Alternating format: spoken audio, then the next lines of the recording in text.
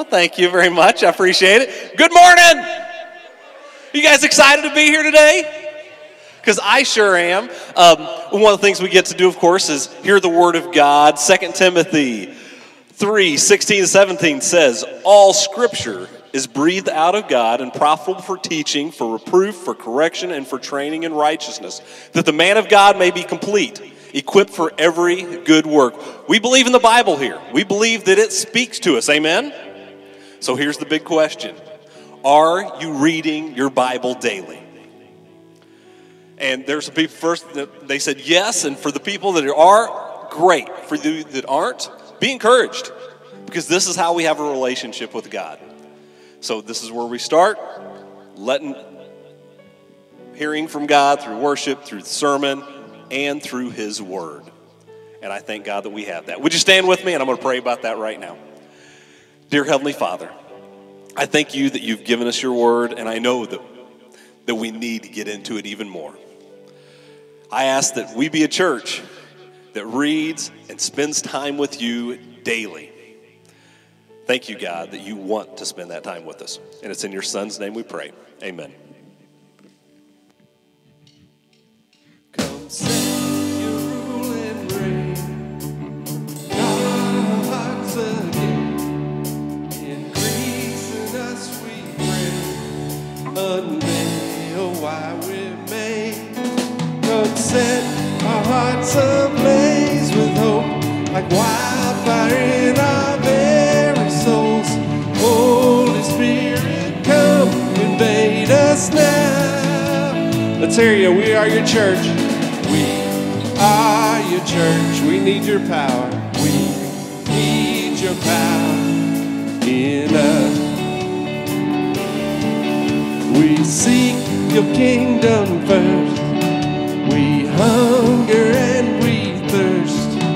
Refuse to waste our lives, for you're our joy and prize.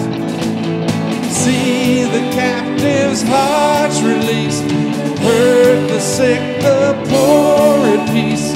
We lay down our lives for heaven's cause. We are your church. We are your church. We pray, revive this earth. All right, let's sing it. Build your kingdom here. Build your kingdom here. Let the darkness flee. Show your mighty hand. Heal our streets and land. Set your church on fire. Win this nation back. Change the atmosphere. Build your kingdom here. We pray. Unleash your kingdom power. Unleash your kingdom power. Reaching the near and far. No force of hell can stop your beauty changing hearts. You made us for much more than this. Wake the kingdom seed in us. Fill us with your strength and love of Christ. We are your church. We are your church. Let's hear you. We are the hope on earth.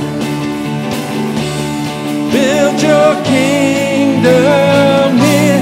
Let the darkness fear. Show your mighty hand. Heal our streets and land. Set your church on fire. Win this nation back. Change the atmosphere. Join your kingdom here. Build your kingdom here. Let the darkness flee. Show your mighty hand. Heal our streets and land. Set your church on fire. Win this nation.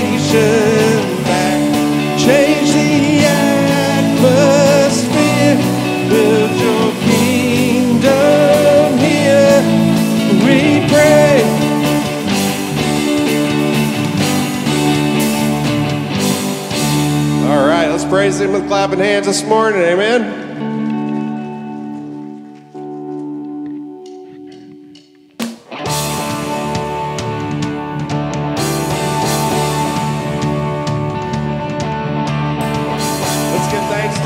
This morning by singing loud and singing to Him, amen.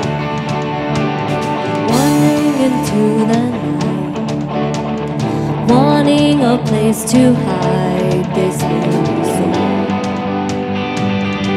this bag of bones. I try with all my might, but I just can't win the fight. I'm slowly drifting, a vagabond. And just when I ran out of road, I met a man I didn't know, and he told me that I was not alone. You picked me up and turned me around and placed my feet on solid ground. I thank the Master, I thank the Savior, because you healed my heart and changed my name. Forever free, I'm not the same. I thank the Master, I thank the Savior, and I thank God.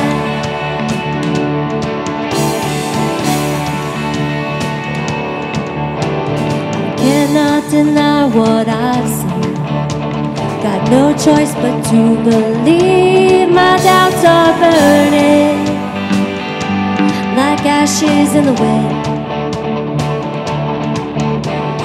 So long to my old friends, burden and bitterness, you can just keep them moving.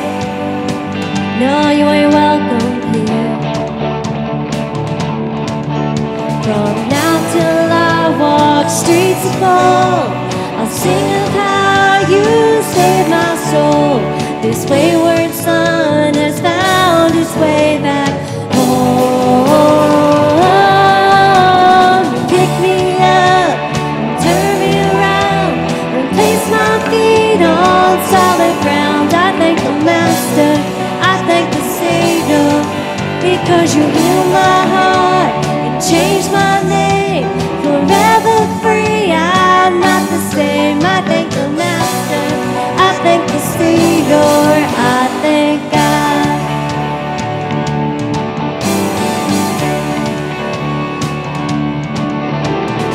I lost another one, I am free, I am free, I am free. Hell lost another one, I am free, I am free, I am. Sing it louder. Hell lost another one, I am free, and I am free, and I am free. Hell lost another one, I am free, and I am free, and I am free. You pick me up, turn me around, and place my feet on solid ground. I thank the Master, I thank the Savior, because you healed my heart and changed my name.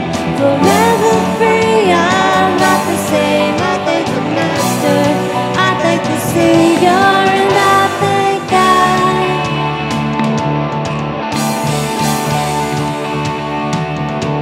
And I thank God.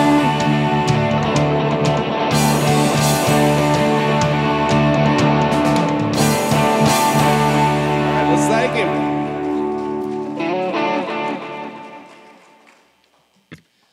We go to the book of Numbers.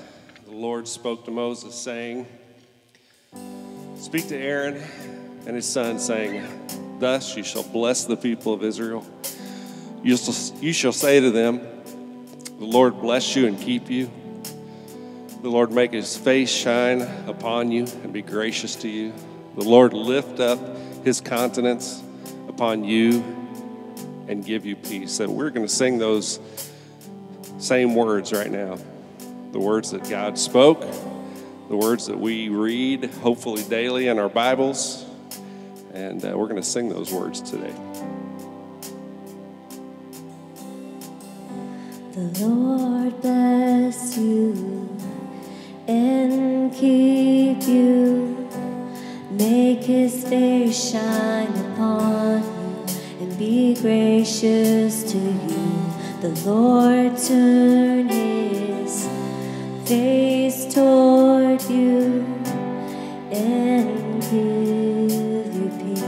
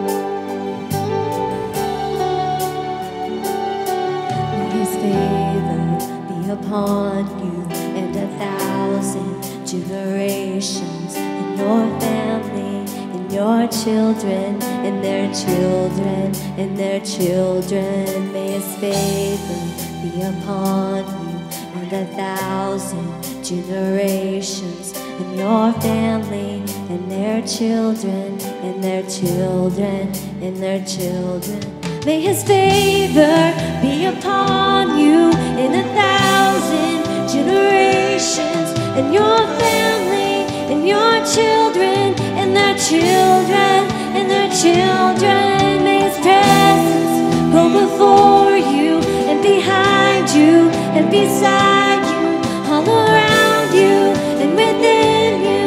He is with you, he is with you in the morning, in the evening, in your coming, in your going, in your weeping and rejoicing. He is for you, he is for you, he is for you, he is for you, he is for you, he is for you, he is for you, he is for you.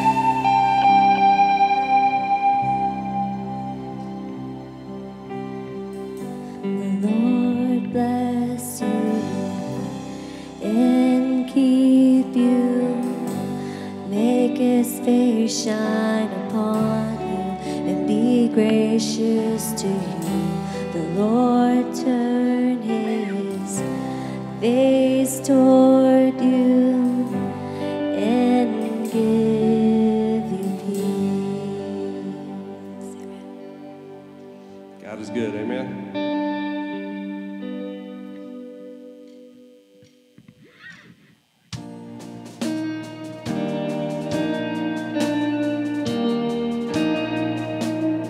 Hebrews 4 says, "We have a great high priest who has passed through the heavens, Jesus, the Son of God.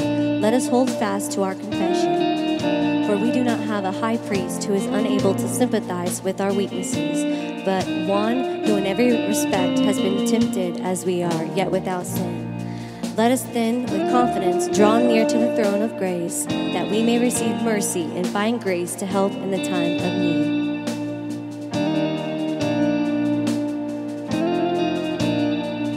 Before the throne of God above, I have a strong and perfect plea, a great high priest whose name is love, who ever lives and pleads for me. My name is graven on his hands, my name is written on his heart. I know that while in heaven he stands, no tongue can bid me hence depart. No tongue can bid me thence depart.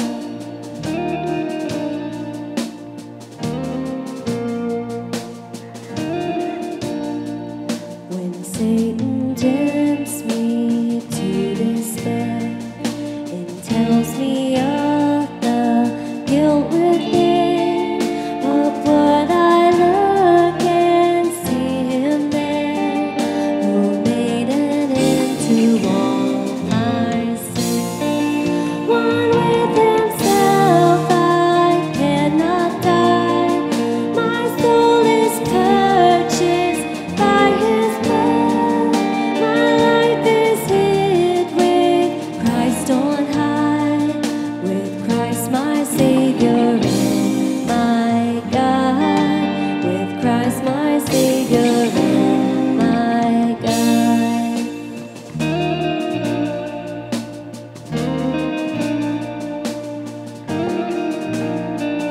Behold him there, the risen Lamb, my perfect, spotless righteousness, the great unchangeable I am, the King of glory and of grace. Because the sinless Savior died, my sinful soul is counted free. For God the just is satisfied to look on him and pardon me, to look on him and pardon me. Because the sinless Savior died, my sinful soul is counted free. For God the just is satisfied to look on him and pardon me, to look on him and pardon me.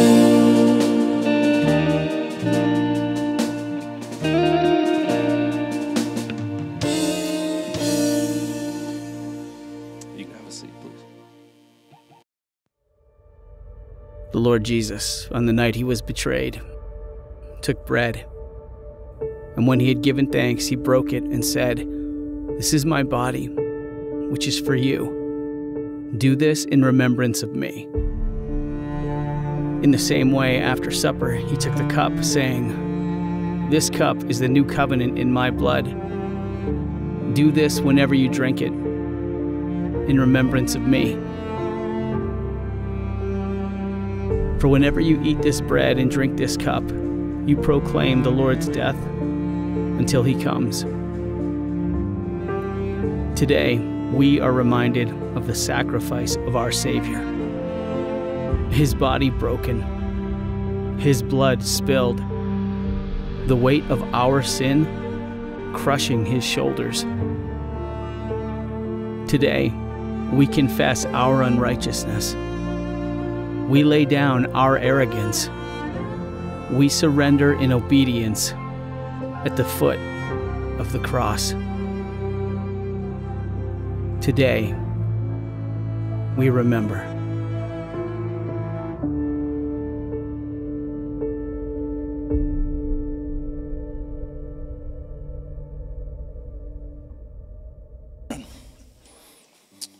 So I'd say we have all been to some big deal meals in our time, and typically you need invited to those. I'm sure some of us have crashed some before. Maybe it's a wedding meal and the bride or groom invited you. Probably for sure a Thanksgiving meal, invited by friends or family or something along those lines. Maybe the company you work for hosts a Christmas party, and based on your position, you're invited to attend. But there's all one big deal meal we're all invited to attend. But it's a little different. John 6:53-58 says, "So Jesus said to them, 'Truly I tell you, unless you eat the flesh of the Son of Man and drink his blood, you do not have life in yourselves. The one who eats my flesh and drinks my blood has eternal life, and I will raise him up on the last day. Because my flesh is true food and my blood is true drink. The one who eats my flesh and drinks my blood remains in me, and I in him, just as the living Father sent me, and I live because of the Father. So the one who feeds on me will live because of me. This is the bread that came down from heaven. It's not like the manna your ancestors ate, and they died. The one who eats this bread will live forever.'" So it's different with Jesus.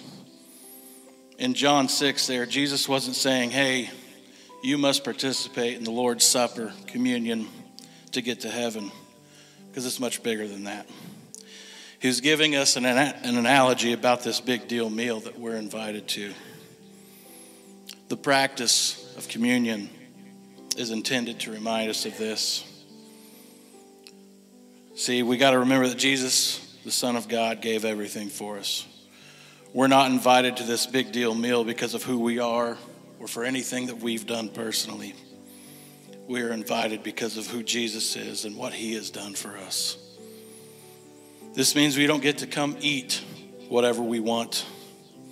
You know, we might believe that God allows us to sit with him filled up with our good deeds, our family name, church affiliation, religion, but that's not true. The only true food and drink is Jesus' flesh and blood. Simply put, eternal life comes only from believing in him. There is no other way to get invited to this table. Belief in him and following what he does is how we are invited. Jesus wants all of us, our whole being. We don't get to come to the table simply for a snack, just because we're bored or curious. We get to come because Jesus poured out his love for us, flesh and bone, and he asks that we bring it all in surrender. So I've been asking myself, what would it look like for you to bring it all to Jesus in total surrender? What's holding you back? Because I know surrender's tough, a battle that I have every day. So as we take communion this morning, let's ask God, what else can we surrender? What are we holding on to?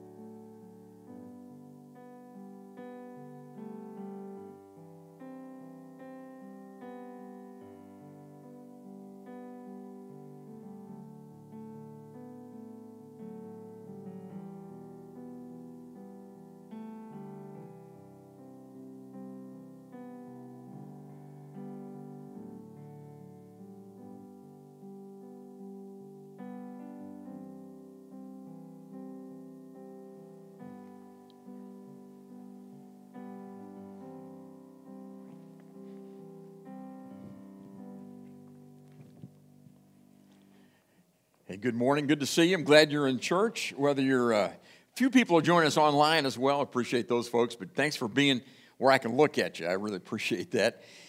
Ole and Lena. Ole kissed Lena goodbye. He was on his way to a golf weekend. He went to a very posh, expensive golf resort.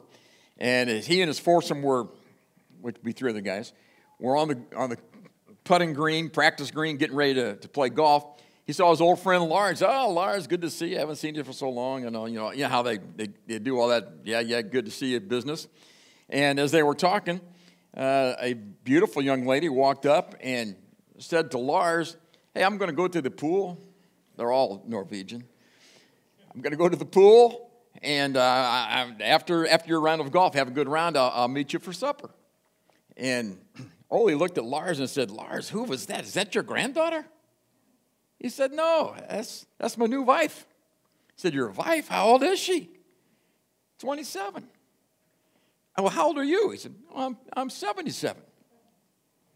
He said, "Well, how did you get her to marry you?" He said, "Simple. I just lied about my age." "Oh," he said, "you told her you were 57? "No, told her I was 97.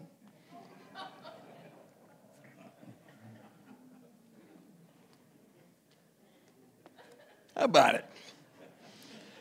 How about that? It's a real temptation not to be real. That's my sermon, okay? We're always tempted not to be real. And one of the things that tempts us that way is social media. Because social media, and I'm not opposed to it at all, kind of, not really. Social media, it tempts you to put your best foot forward. It's your highlight reel. This is how I look when things are going well. You know, they don't let me take pictures anymore.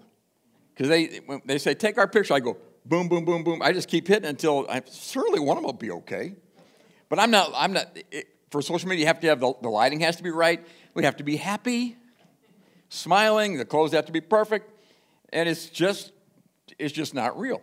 By the way, a couple years ago on vacation, we had our picture taken in front of a yacht, Julie and I, and somebody said, "Oh, beautiful! I love your new yacht." They won't even let me on the dock next to the yacht. Okay, that's locked. I can't get there. But it makes for a nice picture, and we look good on social media. Now, this Be Real. Okay, how many of you have it's a new app. It's not, maybe it's not that new. How many have the app on your phone, Be Real? Anybody else want to admit it? Anybody else? No, yeah, thank you very much. There are hands up all over the auditorium. Let's pray. Not really. Here's what Be Real is. It's an app that if you have it on your phone, it goes off once a day, and you have 2 minutes to take pictures. A real life snapshot of yourself doing whatever it is you're doing, no matter how boring it is. Okay, and no matter how bad you look, you know, it's a real picture of how you are at that moment, and then you take a picture of whatever you're looking at that moment. So for me, it's like 8:30 at night. It goes off, and here I am, half asleep, watching TV. Turn around, it's The Golden Bachelor. You know, it's like, ugh. And so that's why I don't have Be Real. Because nobody wants to see the real me.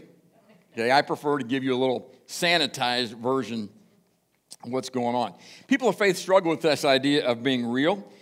And the key to the Sermon on the Mount, which we're looking at in Matthew 6 today, is chapter 5, verse 20, when Jesus said, "Unless your righteousness surpasses that of the scribes and Pharisees, you have no part in the kingdom of heaven." You have to. And we've talked about exceeding righteousness and what it means as far as anger and lust and revenge and the vows and all those kind of things. But today he turns it a little bit. And he talks a little bit about hypocrisy. Matthew 6:1. "Beware of practicing your righteousness before men to be noticed by them. Otherwise, you have no reward with your Father who is in heaven." Now, he's talking about posing. Be careful of being a poser. We think of hypocrisy usually as somebody who does not do what they know. They say one thing and they do the other. Okay, the talk is right, but the walk is wrong, and we hate hypocrites, don't we? I don't care what we just hate hypocrites because they try to get you to live like this, but they're down here, they don't care. That's not the kind of hypocrite Jesus is talking about.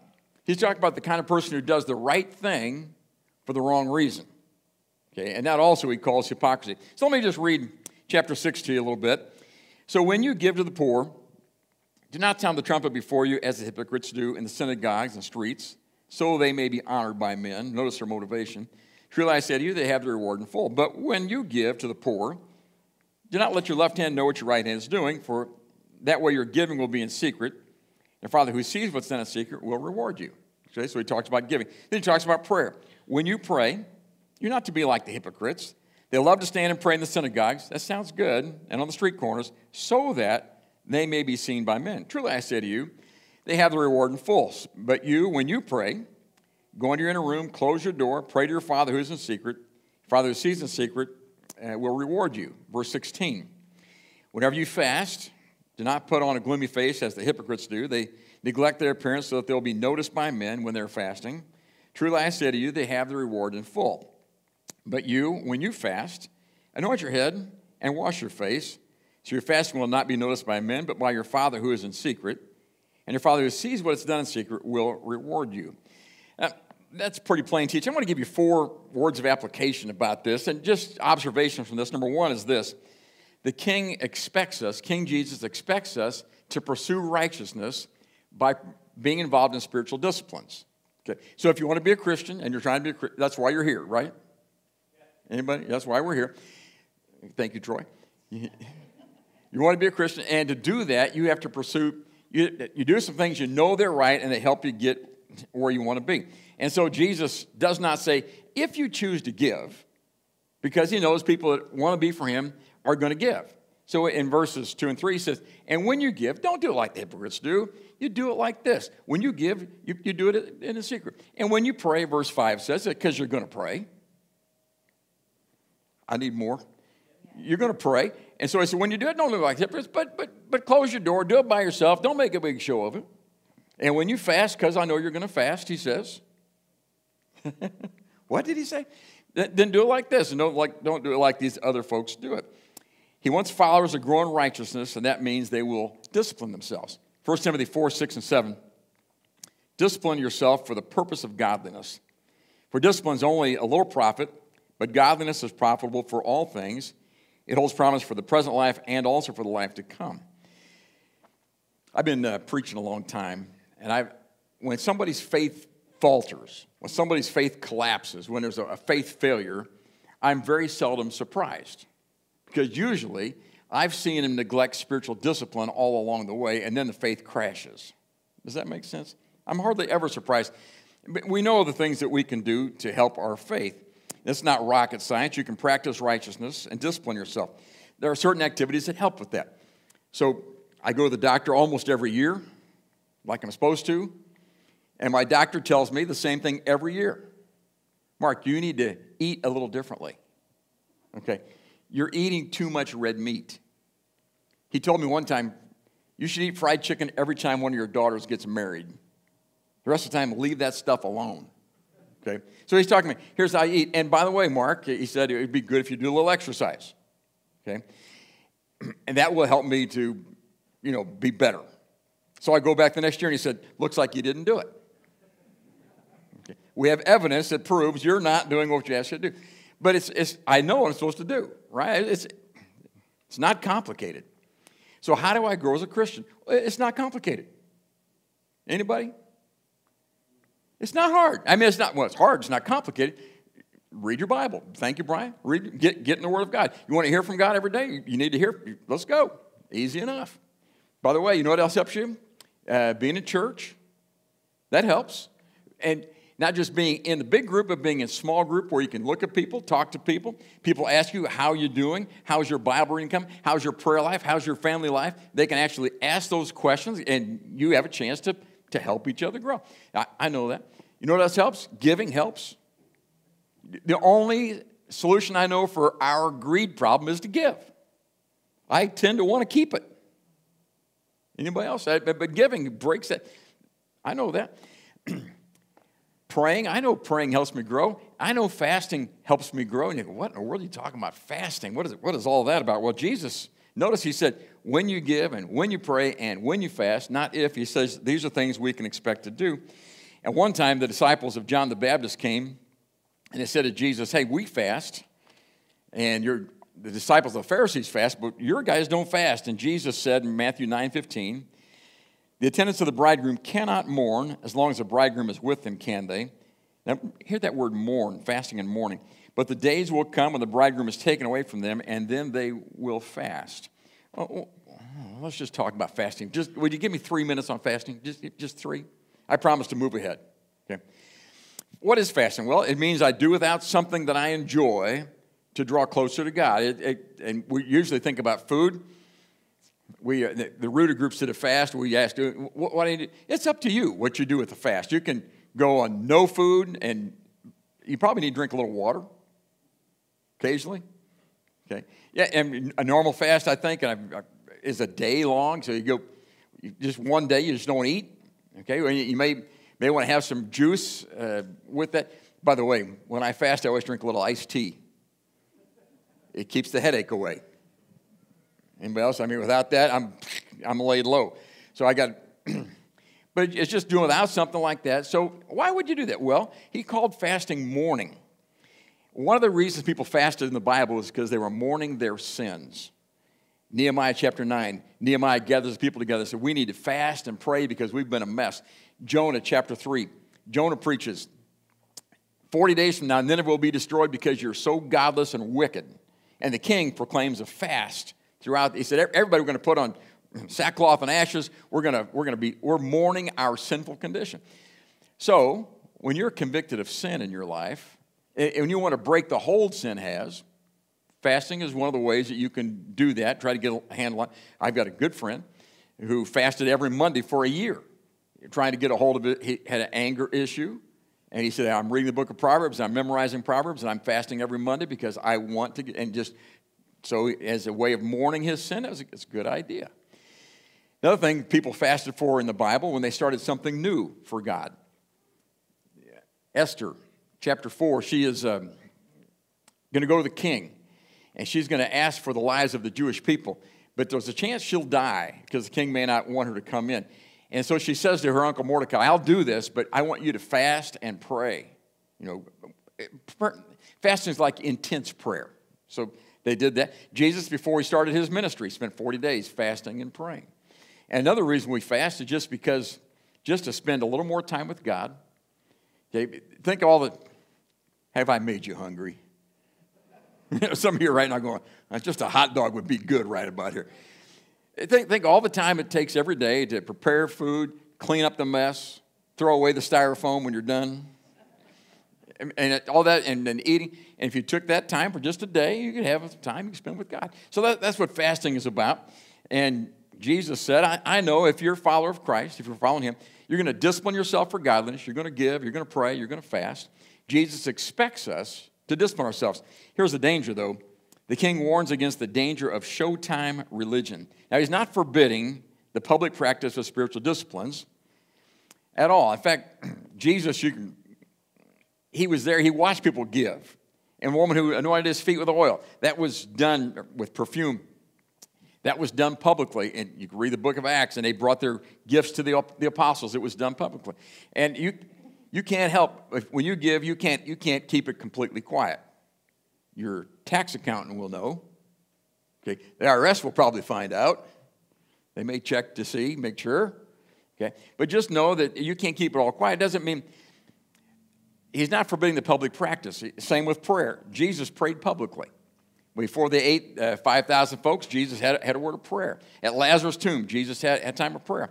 Another time he prayed, and they said it sounded like thunder when God answered his prayer. John 17, a whole chapter of the Bible is Jesus praying, and that's recorded because he prayed it out loud and somebody else heard it.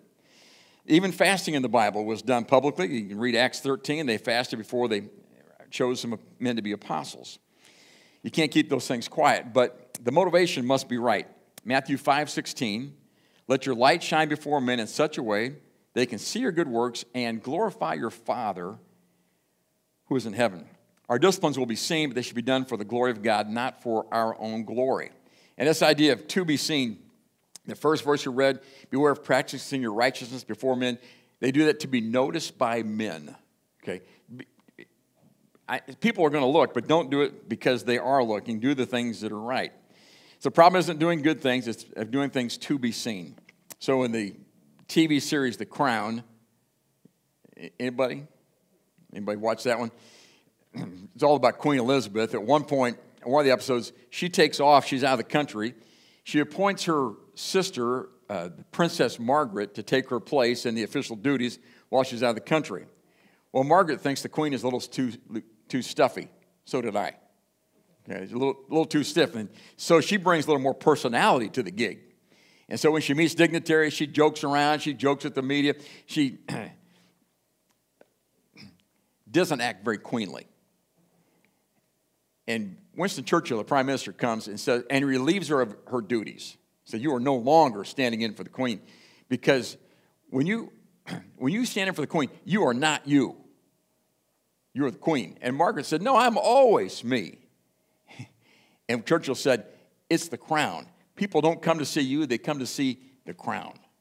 Now listen, people don't come to see us. They do see us, but we have to put the emphasis and the spotlight on the crown, on the King Jesus. He's calling us to remember it's not us, but he who is on the throne. Matthew 23:5, they did all these things to be noticed by men. New Living Translation, everything to do is for show. I like what John Ortberg said. I know I'm supposed to be humble, but what if nobody notices? Now, that's a tension we live with. Can I just be honest with you as a preacher? This tension is very real for me, the tension of I want to do the right things because the right things, but I also like people to like what I do. Anybody? Does that make sense? I'm preaching on doing things for the glory of God, and I'm worried about how you like it. Do you see the problem? I'm twisted. And so are you. I mean, we want to do the things that are right, but we want people to approve. We want people to say, thank you very much. That was wonderful and really helped me. But am I doing it for him, or am I doing it for myself? That's a question I have to ask all the time. And I don't know how you resolve that issue, because that's just a part of us. And somebody said, if Satan cannot get you to do wrong, he'll get you to do the right thing for the wrong reason, and the result is about the same. So in Acts chapter 4, they got some poor people in church. They take an offering for the poor. And several people sold property and brought the money and laid it at the feet of the apostles so they could feed the poor. One of those guys' name was Barnabas. And I think Barnabas had a pure heart. He saw people who were poor. He sold a piece of land he wasn't using. He was able to do that. Brought the price. Said, here's the money from the sale of that land. And the people called him Barney the Encourager. Man, what a great guy Barnabas. See that gift? That's wonderful. Ananias and Sapphira looked and said, you know what? We've got a piece of property we could sell too. Why don't we do that? And then they thought, but let's not give all the money. Let's just give part of the money. Is that okay? Certainly. It's their money. Listen, you give whatever you want to give. Okay? And there's extra money, extra tithe or whatever. You give whatever you want. But they said, let's don't give it all. Let's give part of the money, but let's act like we gave the whole thing. We'll get the same kind of praise Barnabas got. In Acts chapter 5, verse 3, Peter said to them, Ananias, why have you let Satan fill your heart? Their motivation was completely wrong. Now, can I just say this? It's easy to have twisted motives. When I was in high school, in church, a couple times they would call on me to pray publicly. We're getting ready to go home. Mark, please pray quickly and get us out of here. I prayed, and I didn't think anything about it. But I remember this. I remember having a middle-aged lady come up to me after church say, when you pray, it really touches my heart. That did not help me. Because public prayer is all about talking to God. And suddenly now I'm thinking about what other people are thinking about it. That's a problem. Be careful not to judge anybody else's public display of devotion to Christ. Honestly, some people worship differently than others. Hello? And somebody said, well, I think she just does that, whatever that display, sorry, Lindsay, does that display. I think she closes her eyes. I think whatever moves, whatever. I think she just does that to draw attention to herself. Well, maybe. Or maybe she just caught up in worship to God. And maybe you should be too. Now, I don't know if that means how that's going to affect you, but I mean, that's what ought to happen. Forget about yourself and think about him. And so that's the danger of showtime religion. How are we going to get through that? What's the solution? The king's secret to righteousness is secret righteousness. The best way to keep religion from being a show is to do good when nobody's watching. So 3 different times he says, In fact, 6 times he uses the word secret in this passage.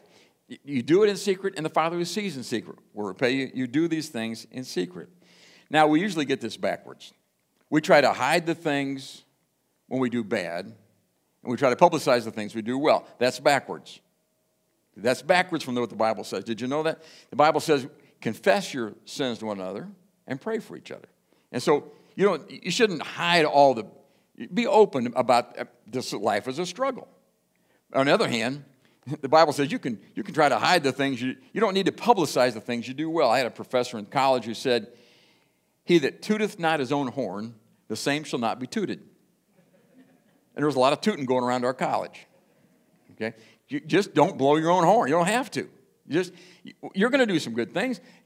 If somebody else happens to think that's fine and praises you, that's okay, as long as you're not doing it for that reason. But don't publicize all the good things you do. He said, instead, be open about the things where you struggle. Doing things in private breaks our attention to the approval of other people. Jesus was intentional about this. In fact, oftentimes he prayed in secret. Mark 1:35, before daybreak the next morning, Jesus got up, went out to an isolated place to pray before daybreak. Thank you. Luke 5:16, but Jesus often withdrew to the wilderness for prayer. Luke 6:12, it was at this time he went off to the mountain to pray. Spent the whole night in prayer to God. It was enough for him to know that the Father was watching. And that's really all that matters. Just get your focus on him. I like the story I heard a preacher tell that one of his elders took him out for lunch to encourage him, had a nice dinner. When the server came, the young lady came to serve tables, she introduced herself, and they asked casually, well, how you doing? I often introduce the whole table when they come. Don't you? I mean, as long as we're sharing names.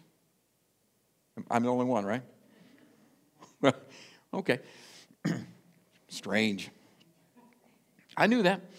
So she introduced herself, and they said, well, how you doing? And she said, well, honestly, not too well. I just found out I'm pregnant. Our finances are really tight. I don't know how we're going to make it. And the preacher and the elder expressed compassion for her. And when the meal was over, and the elder bought dinner, he pulled out of very quietly, unobtrusively, pulled out a $100 bill from his pocket, wadded it up in his hand, folded it in his hand, and handed it to her and gave it to her. Nobody knew. He didn't do it to make a show. He wasn't announcing it. The preacher just happened to see it. And that's what Jesus is talking about. Don't make a big show of your giving. Just do what you feel compelled to do. The preacher said on the way back to the car, after he had seen that, and the elder didn't know he'd seen it, they were walking in the car, and the elder said, well, Rick, how you doing? He said, honestly, I think my wife is pregnant, and I just don't know how we're going to make it. You know why? Because we're twisted. Okay, you can just write that down. What's the solution? Well, secret righteousness. Here's the reward the king offers for righteousness. It's the attention of God. He said, your Father who sees in secret will repay you. How will God repay us? Well, for one thing, he's going to repay you in heaven. Jesus said, even a cup of cold water given in his name, he will repay. So whatever you give, whatever you do, all the good things, he will repay you for all that in heaven. Another part of the reward is he will make you what you ought to be. He is molding your character as you do these disciplines for him. But the main thing is you're rewarded with his very presence with you. The king who sees in secret will repay you. He will be with you. He will notice. You'll have his smile. John 12:42. Many of the rulers believed in him, but because of the Pharisees, they were not confessing him for fear that they would be put out of the synagogue. They loved the approval of men rather than the approval of God. The approval of God is the main thing. It's what we're after. Wayne Cadero preaches in Honolulu. He started a little church out there. It's actually a huge church now, but he started a little church a long time ago. And he said when the church was getting going, they were broke. That's normal. The new church work, he was broke and had very little. And one of the leaders in the church gave him a certificate for the nicest restaurant in Honolulu. A spectacular place. I mean, no way they could afford to go there. And he said, they got their clothes cleaned up. They had his suit pressed, got everything ready to go. Had the Ford Pinto washed and waxed because there's going to be valet parking. Anybody remember a Ford Pinto? Not much. He said, I even put on cologne. And we got there, we parked the car, went inside. He said we had appetizers and salad and wonderful entree, dessert. And the bill came, and Wayne said, I said to my wife, okay, give me the certificate. And she said, certificate? I thought you had the certificate. Cadero said, we looked rich, we acted rich, we even smelled rich. We're still poor. Okay. The main thing, what you need, is the approval and the presence of God Almighty. You don't need to make a show. You don't have to perform for anybody. Nobody else has to like it. Just do what he asks you to do. There's an expectation. We'll discipline ourselves. A warning, don't do it for show. Solution, do it privately, and he will reward. Question is, do I find joy in serving God if only he knows, if nobody else approves? When Jesus got through with the sermon, he said, you're blessed if you do these things. Not if you like the sermon, not if you listen, but if you do these things. So this week, I want to encourage you. Here's your challenge for the week. I don't know what it'll be for you, but we do something for somebody else that nobody knows about. I don't know what that means. Maybe it's giving a server at the restaurant a $100 bill. Maybe it's not. Maybe it's writing an anonymous love note to somebody. You know what I'm talking about? Just put something in the mail. I appreciate what you do. And you have to sign your name. You don't have to draw any attention to yourself. Do you know you could even send a gift through Amazon with a gift card and nobody knows who sent it? Awfully nice that they've arranged that for us. I don't know what you do, but think of some way to bless somebody without drawing attention to yourself. Let me read again the passage read earlier. This is from the Message paraphrase. It goes like this. Be especially careful when you're trying to be good, so you don't make a performance out of it. It might be good theater, but the God who made you won't be applauding. When you do something for someone else, don't call attention to yourself. You've seen them in action, I'm sure. Play actors, I call them. Treating prayer meeting, a street corner like as a stage. Acting compassionate as long as somebody's watching and playing to the crowds. They get applause, true, but that's all they get. When you help someone out, don't think about how it looks. Just do it quietly, unobtrusively. This is the way your God, who conceived you in love, works behind the scenes, helps you out. And when you come before God, don't turn it into a theatrical production either. All these people making a regular show out of their prayers, hoping for 15 minutes of fame. You think God sits in a box seat? Here's what I want you to do. Find a quiet, secluded place so you won't be tempted to role play before God. Just be there as simply and honestly as you can manage. The focus will shift from you to God, and you'll begin to sense His grace. When you practice some appetite-denying discipline to better concentrate on God, don't make a production out of it. It might turn you into a small-time celebrity. It won't make you a saint. If you go into training, inwardly act normal outwardly. Shampoo and comb your hair, brush your teeth, wash your face. And God doesn't require attention-getting devices. He won't overlook what you're doing. He'll reward you. So the challenge is, be real. Father, thank you for the challenge from Jesus today that we want to do things that help us draw close to you. And Father, you know as well that we get addicted to the approval of people. When they approve, we feel too proud. When they don't like it, we feel crushed. And Father, help us to be free from the applause of people, from the addiction to approval. Help us seek approval only from you. Father, if anybody notices, I pray they'd give you glory and not us. Help us be real. In Jesus' name we pray. Amen.